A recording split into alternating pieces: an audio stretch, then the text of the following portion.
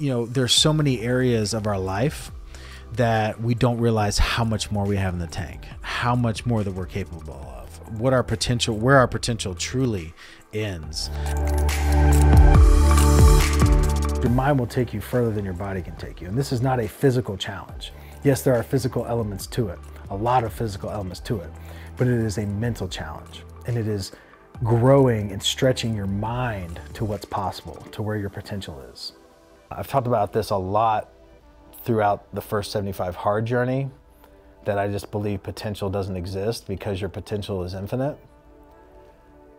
And so if we wrap our heads around the fact that like, there's no such thing as potential, and that the second that we reach what we think is our self-imposed, limitation of potential, it gets pushed out a little bit further because we have more and we have more and we have more and we have more and we have more. And so the whole idea of this challenge, the whole idea of life is going so hard every single day to push yourself as far as you can possibly go so that you're constantly chasing that potential because it's infinite. But people often forget that the limits that we impose on ourselves in the business world and in our professional lives are the ones that are most important to continue to chase after and to exceed and to ultimately carry out further and further and further and further. And it's my belief that we do not know what we are truly capable of unless we are hitting and going for those self-imposed limits.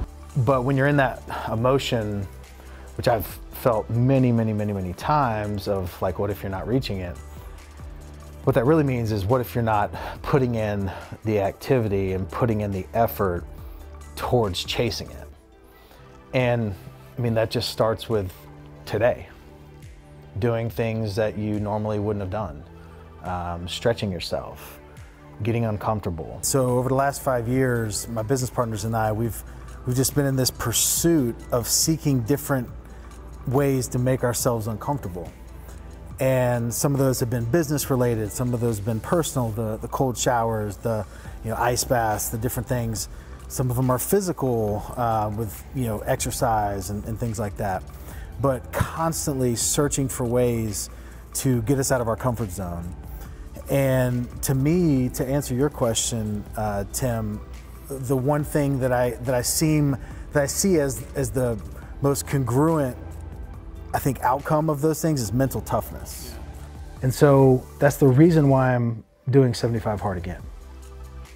It's to really ingrain those things in me, to ingrain that mental toughness in me, to ingrain that discipline in me, to where beyond the public accountability and not being able to fail publicly, I can be just as tough internally.